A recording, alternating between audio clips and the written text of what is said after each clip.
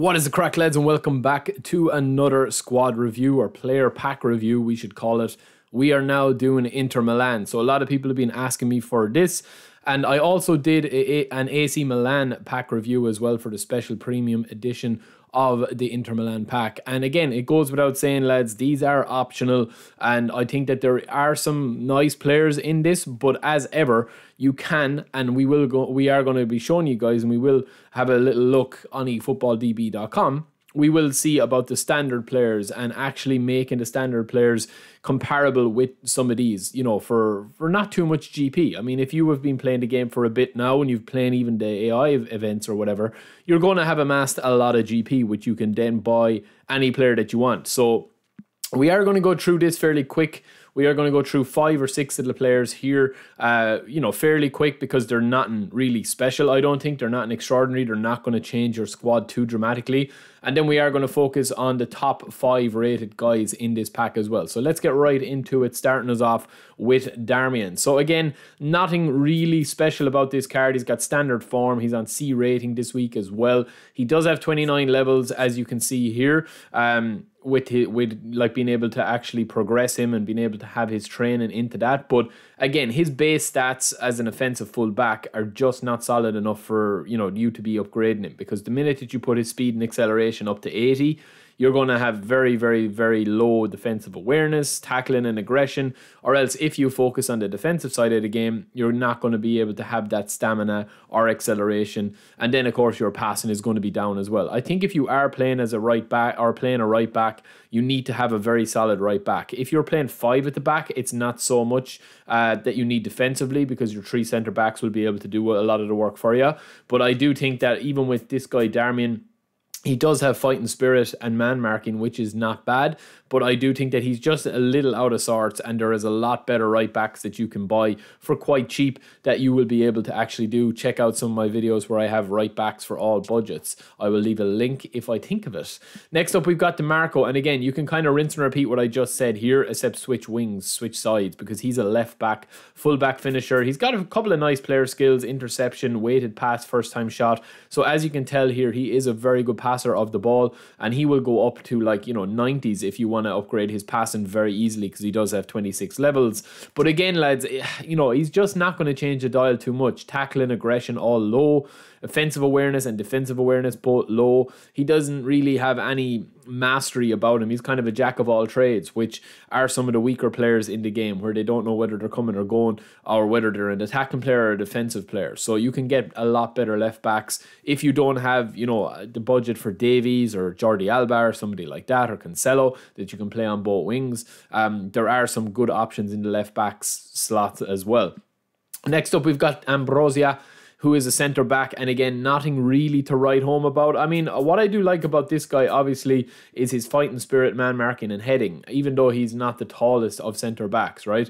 He is a beast in the air. I've actually got his standard card, and he is a bit of a beast. He's kind of one of these guys that plays above his stats. I will say that. So I imagine this card is going to be a bit of a tank as well. And he does have a really nice kind of solid, you know, speed, acceleration, tackling, aggression, 69 for defensive awareness. They're all in around that 70 mark, like low 70s, mid 70s. Defensive engagement. His heading is 79. His actual in the air aerial ability is quite good as well. He's able to get up and stuff with his high jumping stat, and you can upgrade him if you concentrate on his aerial strength. But again, he is not going to, I don't think, change the dial for you. And even compared to some of the centre backs on the AC Milan pack, I just don't think he is at at the best of the pack there either.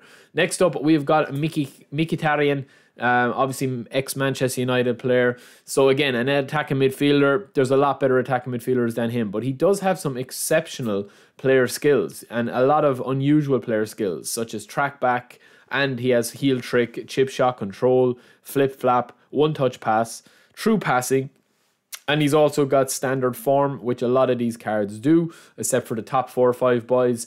What I like about Mkhitaryan, lads, I think he's actually worth a punt. I think if you do get this pack and you decide to get it for, you know, Lukaku or Lautaro Martinez or whoever, I think Mkhitaryan is definitely one you should train up. He looks like a beast. Like, look at all those stats, man. You've got really nice stats and a nice assortment of stats.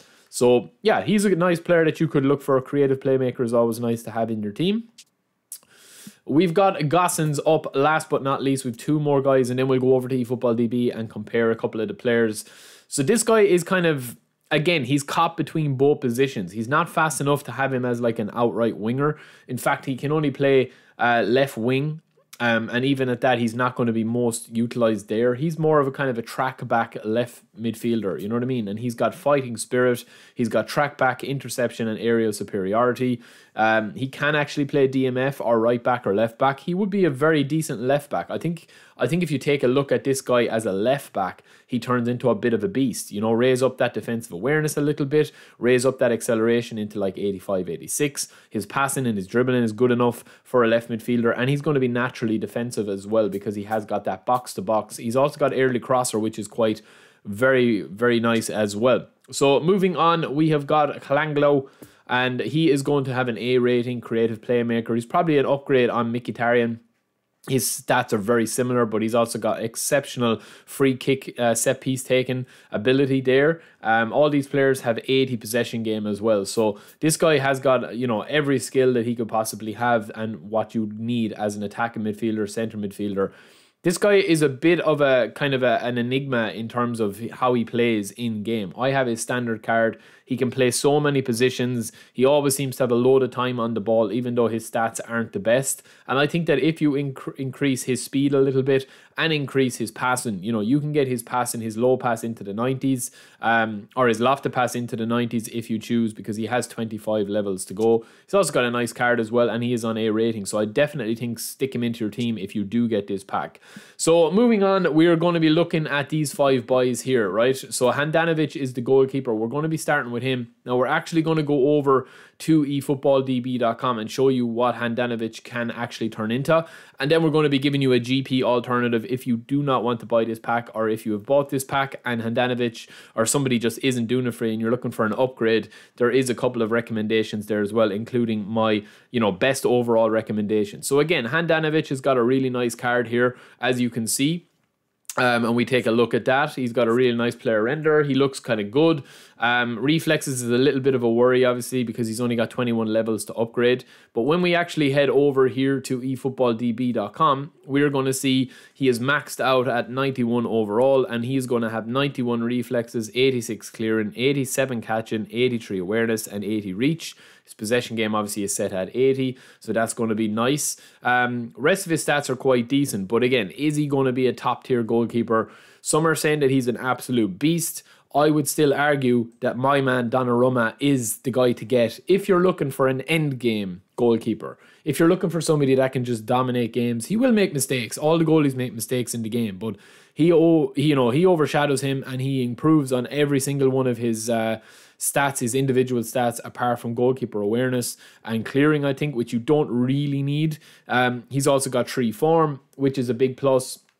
Even though Handanovic has only got 1 form, that's going to be a big problem for you.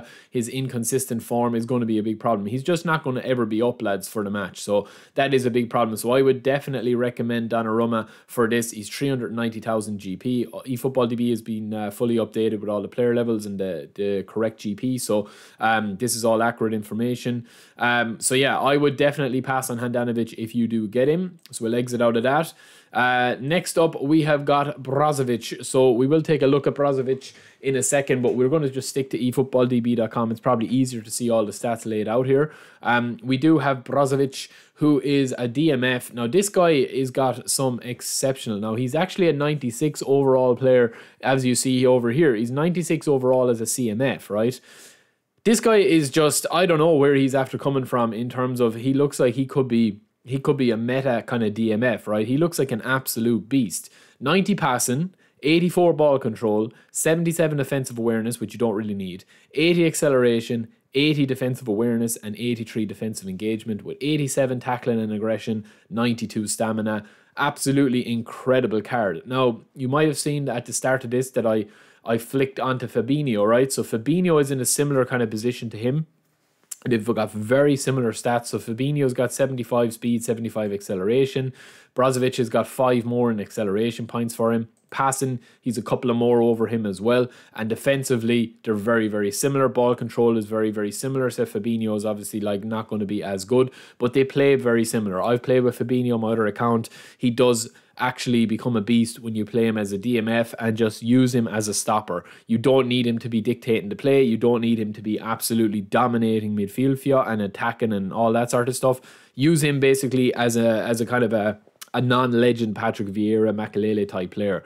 Plus, he is only 200,000 GP as well, which is nothing for that. So, moving on, lads, we do have Martinez, right? So, if we go back and have a look at Martinez's card over on eFootball 2023, you will see that he does have a rating and he's got a bag of player skills, fighting spirit, first time shot, dipping shot. This guy, I think if you don't have Romario and you don't have Mbappe and you don't have Son and you're looking for kind of somebody to just have as an instant goal scoring threat that it will score goals for you, right? He is an absolute beast, right? So we're going to go back and we're going to take a look at his final stats here. Unbelievable. 85 speed, 90 acceleration. Incredible. 89 offensive awareness, 88 finishing. Absolutely amazing stats. 80 ball control, 78 dribbling. Kicking power, 83. Balance, 89. That's the big key there.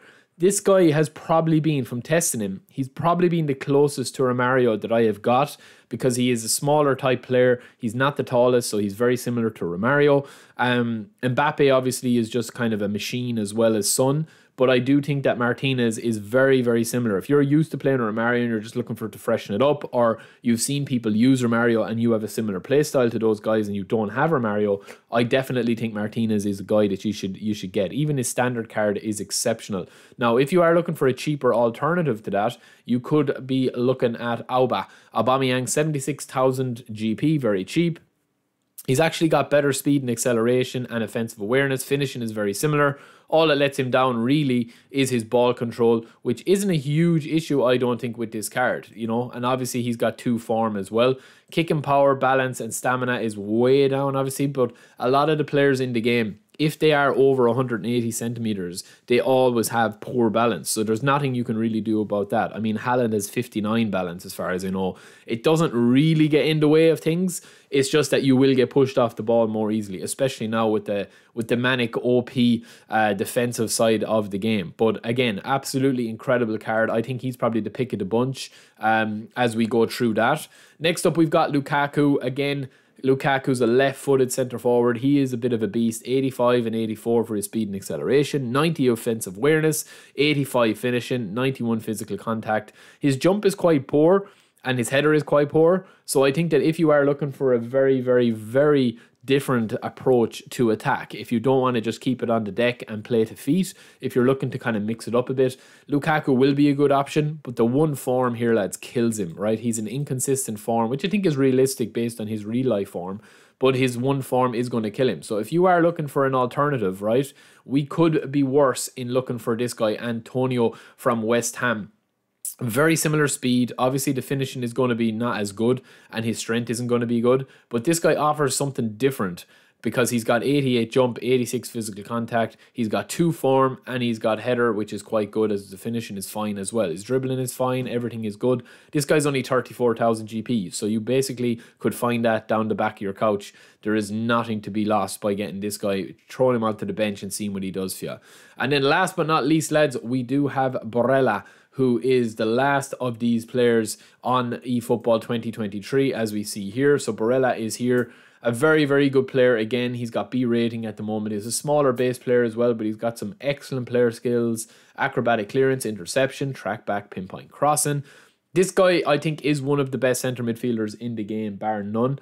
He is a really, really nice player. Obviously, he has got the unwavering form as well. And when we actually take a look at his final stats here, you will see that we have got 91 balance, 89 low pass, 86 acceleration, 80 offensive awareness, 77 defensive awareness.